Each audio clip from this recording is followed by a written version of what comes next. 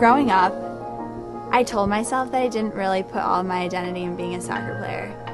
But deep down, I did. I mean, you do. It's all you do. For so long, you're a soccer player. You score goals. You go to Michigan, and because you play soccer. So until soccer was really taken away, I didn't really know who I was. The Michigan women's soccer team is off to a strong start this season, and Taylor Timko is leading the way.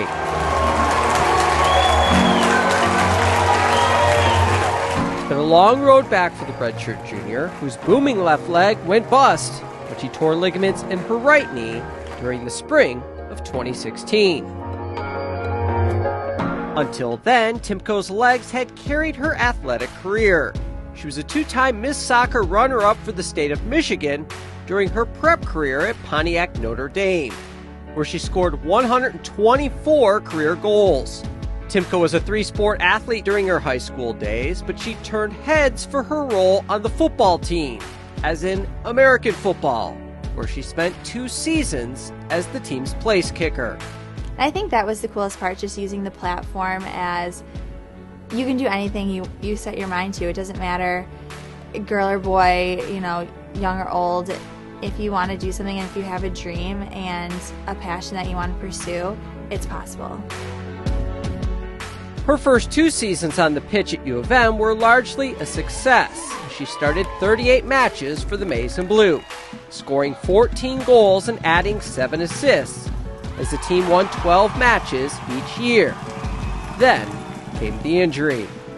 I just stepped weird, just a routine play, passing the ball around the back line, and I went to trap the ball, and my knee just kind of gave, and right away I knew. I heard the pop. It was kind of that soccer player's worst nightmare.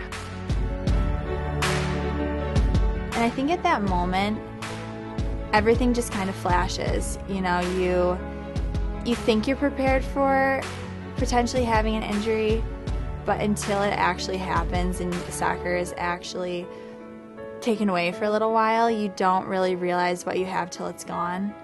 It would mark the beginning of what the biology major refers to as a learning year. Not all of her lessons had to do with soccer and injury recovery. Timko was part of a group of students who visited Vietnam in February of this year as part of the Let's Go Do program. A true experience of a lifetime. I'm so lucky to have been chosen to go on that trip with the other incredible student athletes. It was definitely a culture shock. I think I learned just how different other ways of life are and how okay that is. How just because something is different doesn't mean it's wrong, and doesn't mean that what we do here in America is better than what's in Europe or Southeast Asia or anything like that. It's a different experience, and people live differently, and to be able to connect, it was an experience that I wish I could relive over and over, just because it was so great. Throughout her whole recovery, she barely complained. Even if we saw her frustrated, she would never say anything. That's just kind of the kind of person she is. She stays super positive. She works hard. Even though she gets frustrated, she keeps going. So rehab was just as mental as it is physical, if not more. I would say the first few months were pretty hard, just because I couldn't even walk to class, for the first few weeks you can't really walk at all. And then as you start to get able to, be able to bike, walk, maybe jog a little, every single week is kind of like a birthday, like something is new. After a 16-month layoff, Timko was back on the pitch for the Wolverines this August, and it didn't take long for her to shake off the rust.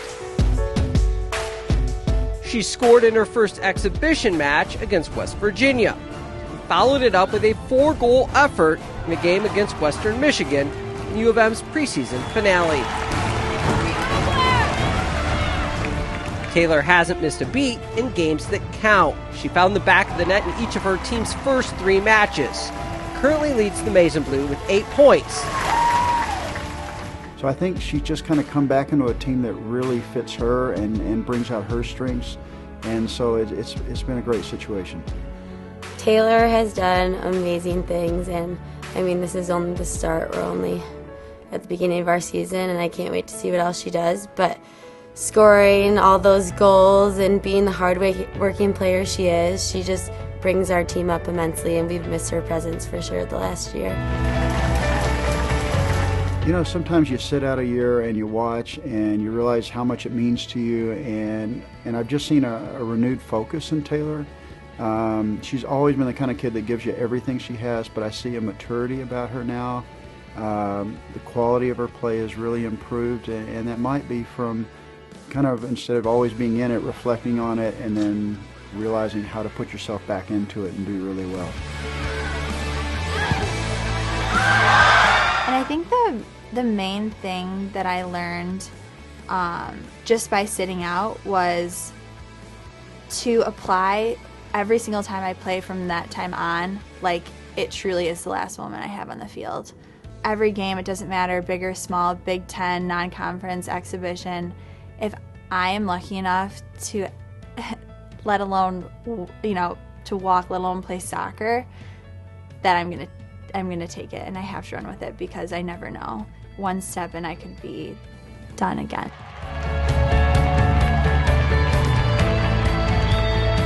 With the women's soccer team, for mgoblue.com, I'm Anthony Polidano.